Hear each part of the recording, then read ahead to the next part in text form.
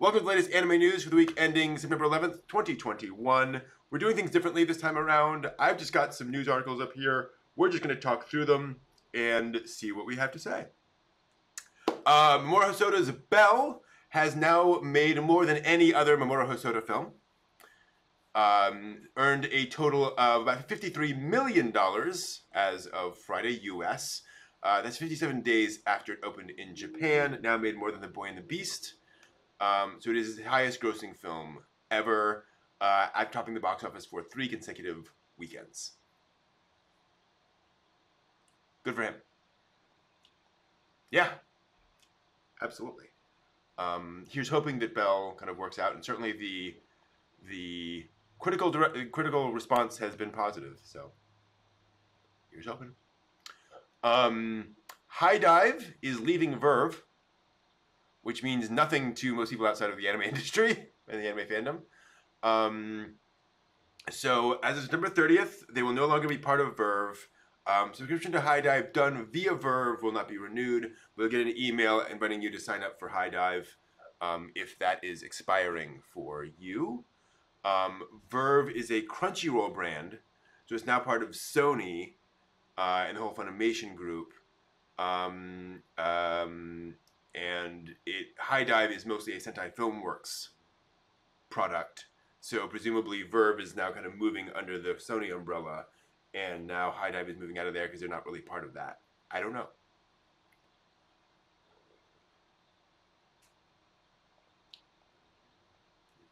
No. I think, yeah.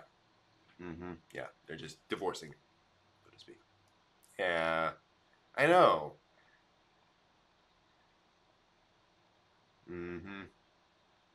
Yeah, that's the interesting thing, is that, now there's not much reason to use Verve because you just go to Funimation.com. So here's seeing where that goes. I have no idea. It is the problem with consolidation under a larger corporate brand, is that they have other deals that they need to make, other arrangements, and this is now part of a different corporate umbrella. I don't know. Quick anime announcement. We're getting an anime of the Yakuza's Guide to Babysitting. Yeah, pretty much. The story is described as Kirishima Toru is as vicious a Yakuza as they come, to the point where he's earned the nickname the Demon of Sakuragi. To get him under control, he's given a new mission straight from the boss to babysit his daughter. I'm looking forward to it. It shows a policeman, a Yakuza, and 2 cute little, first grader girls. So this should be fun. As you say, looking forward to that. Some rather sad news. Gact, the musician and actor, is going on indefinite hiatus because of a life-threatening condition. He has an early onset neurological disease that results in a voice disorder. He says he's been feeling unwell since August 6th. Has been ill and losing weight for several weeks. He's currently stable, but they need to move fast on this, apparently. So here's hoping. He's contributed theme songs for the North Star, Final Fantasy, and Mobile Suit Gundam, particularly Zeta Gundam, the Zeta Gundam movies. He also appeared in Sket Dance, playing a character modeled after himself. So forth and so on, and also a giant Gundam nerd. So here's hoping, Gact. Hope you recover quickly. Very fun. TV Tokyo announced a reorganization starting in October. And part of that, they're launching a new anime programming block Mondays through Thursdays at midnight called Anime Zone. The 2 anime in the inaugural season will be Tactop Destiny, Tuesdays at midnight, and Komi Can't Communicate on Wednesday. And Watcha Pre Maji will also air on the channel Sundays at 10 a.m. And then they're planning to do a new audition program October 24th. So yeah, some reorganization at TV Tokyo. TV Tokyo's done a lot of anime broadcasting over time. So curious to see if this kind of consolidates their anime programming or expands it. I don't know.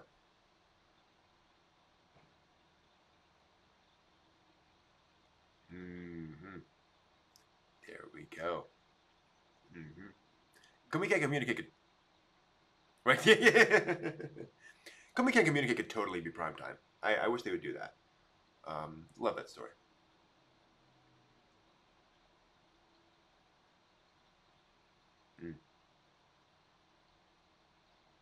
Right. Yeah. Except, oh, 1 second. Sorry. We are. Wow, that's weird. We are not live. What? They're not hearing you. 1 second. That would suck. Headphones. That works. There we go. I think we're good. We good? Okay. Cool. Right. Thank you. Okay. I don't know what happened there. Can you hear me now? Can you hear me now? Can you hear me now?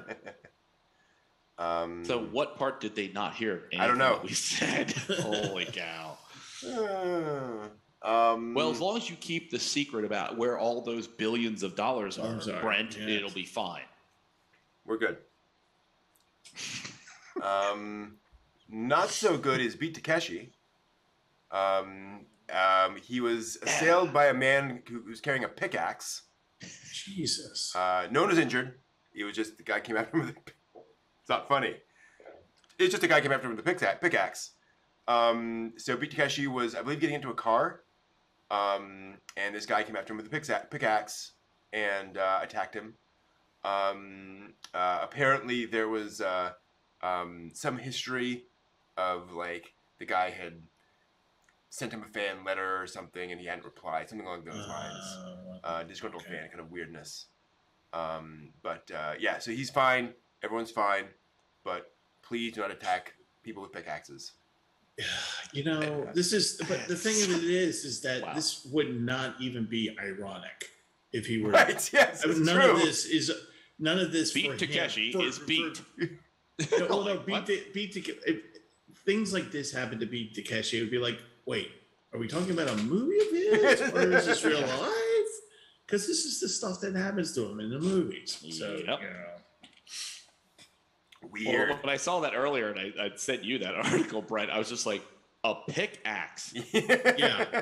Yeah. Like, I mean, it's unusual to hear of like any kind of gun particular violence. Yeah, exactly. Sure. But violence does occur. And, you know, people, you know, you make a kitchen knife or whatever, you know, a blunt trauma object. Where in the hell were you that you just happen to have a pickaxe available? Lawson. Not even a shovel. You know what I mean? Hey, what was the thought process? Murder weapon. Sharp knife, no. Hammer, no. Chainsaw, excessive. Oh, pickaxe. There we go. Pickaxe. That's did we order and this easy online? to lug around weapon. Right. And did we order this online? Did we find this in a store? Mm-hmm. Here you go, sir. Here's your. What is this? Never you mind. A pickaxe. The only guy in Japan who had a holster big enough for a pickaxe. That's an odd purchase from Amazon.jp. Wow, pickaxe. Granted, I think if you told somebody, you know, who asked what's your pickaxe for, and you said, I'm going to attack Beat Takeshi, they'd go, tracks. That seems like something that would happen to him. I guess, that's totally legit. Are you working on a new script with him? Yeah, exactly. You know. I'm trying to inspire his next great piece of work. Yes. Like, oh, there you are. I can only laugh about it because everyone was okay. Right. Yes. Shueisha, TV Tokyo, Toei Animation, and a theater chain in Japan announced August 26th they're launching a new anime streaming service called Anime Ka. All on the same day. It is currently only available in Japan, but an international rollout is expected. The company, the Anime Ka LLP company, was created back in April to oversee operations of the service. It's available within the Apple TV app at the moment. The company stated the content includes hundreds of anime from a wide variety of genres and includes past titles and recent hits. Shocker. They also plan to release exclusive content, including spin-offs and documentaries based on popular anime. The service has a 14-day free trial period in Japan. Afterwards, about 450 yen a month, and includes video on demand, offline as well as online. And they show Demon Slayer. I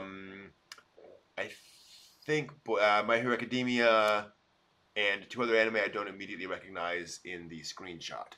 So certainly some big heavy hitters. This is probably their response. Yeah.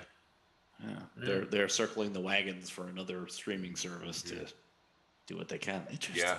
Toei and Shueisha and TV Tokyo. It's an interesting combination. Yeah. Maybe they're hoping Sony's feeling like in a buying frenzy, be like, quick, form this now for like $37. And then Sony will drive up and be like, here's $1 billion. We begrudgingly accept. Exactly. Darn the luck. Yeah. Oh, we were just going to do great things. No, you weren't. Shh. Don't mess this deal up. We will get the guy with the pickaxe and beat Takeshi. Then we'll come over here and mess you up. Some interesting news that I'm still kind of trying to figure out, so bear with me. It was announced that the next arc of Demon Slayer is coming out on Fuji TV this fall and winter season. The Entertainment District arc, and that will be streamed on Funimation when it premieres. Fuji TV will also air 5 special compilations of the first season with new footage on 5 separate nights, which will lead up to the TV broadcast premiere of Mugen Train, September 25th. Wow. 3 of these specials already premiered with new footage in October and December 2020 in Japan. One of them opened in Japanese theaters with an unlimited screening run, etc. and so forth. Now then, we got news that, see if I can get this, Yuriko Nakamura, manager of Fuji TV's programming department, detailed on Monday her station will air the Entertainment District arc on TV anime, saying that it's going to air without changes. Okay. Exactly. I don't know what changes were being considered. Runtime, maybe? I'm not sure. Oh. The Entertainment District. It's As set in lights that might be red? Correct. Yes, it is set in a red lights district. And so they've said it'll go through the usual standards practices review, but they plan to air the content without changes. Interesting. Okay. And it sounds like because it's popular, kind of. They're like, well, the kids seem to like it, so let's go for it. There's nothing wrong with Opie. It's after 10 p.m. Exactly, yeah. Oh, sweet. Okay. It will air. It's the current version of Hermitville. Yeah, exactly. It'll air Sundays at 11:15 p.m. So it's definitely late at night. So that explains it. Wow. A shonen anime airing late night. That's actually really interesting. That they're just kind of going to have to do that to make that air. Yeah. Wow. Huh. Wow. Dang. Shonen's going brave new places. Yeah, exactly.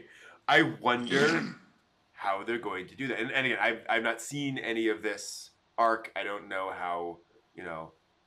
how much it gets into that subject. That's really interesting. Mom, I'm gonna go see Mugen Train tonight. Yeah, all right. Yes, that's fine, honey. I said that the movie was great. What was it? Yeah, I'm gonna be watching this tonight. Just don't. Whenever you hear, don't come in my room. Just don't come in my room. What? Knock on the door first. This could be the brave new world. Next thing you see, the One Piece red light district. Yeah, arc. there we go. Naruto, the red light district. Like, whoa, okay, easy. Dial it back, kids. At least in One Piece, they're all adults. Although I guess Just look away, Mom. Look away. I wonder. Let me just check. How old are they? Yeah, I was gonna say I didn't think they were all like adult. Like, Let's just see here. Tanjiro is okay, so he's 15, 16, 17 as the story goes on. So he's an adult. Oh, okay. You know, by the standards of that culture at the time, he is technically an adult. Okay. You know, we could argue otherwise, but you know, okay. Yeah, he's 13 when the stuff happens, but then it fast forwards 15. Okay. And then Blonde Boy and Boarhead Boy. Inosuke is Boarhead, and I don't remember Blonde Kid. 15 and 16. Yeah, so they're all technically adult. So just and Inosuke is topless almost all the time. Yes, exactly. So they have precedent. Exactly. Wow, interesting. Yeah, I'll be curious to hear what people have to say about that when it happens. And I wonder, and again, I haven't read any of it. I wonder if this also is one of those things where folks are like, it's set in the red light district. Oh, you know, they go, we must censor. We must make sure it's perfectly fine. They're like, no, that's just where it is. Like, there's nothing happens. I don't know. Well, how to pick up girls in a dungeon did a whole thing with Ishtar, the goddess of that quarter, the entertainment quarter. Okay. And they, you know, Belle Crandall goes all through there, meets a fox girl, picks up like some of the other people. So they're in that district, but nothing at all salacious occurs. It's just a place. Yeah. I have a feeling that it's not going to be just a place, but you know, the people on Pivix or whatever. Yeah. Yeah, they're going to be like, hey, we're going to rule 34 million. Oh, no, shit. Damn it. The mangaka got there before us. Dang it. you bastards cut us out of the loop. Oh, boy. Yeah, so that's a thing. Yeah, that's all the news that I could find this week. That's it for the news this week. Thanks for watching.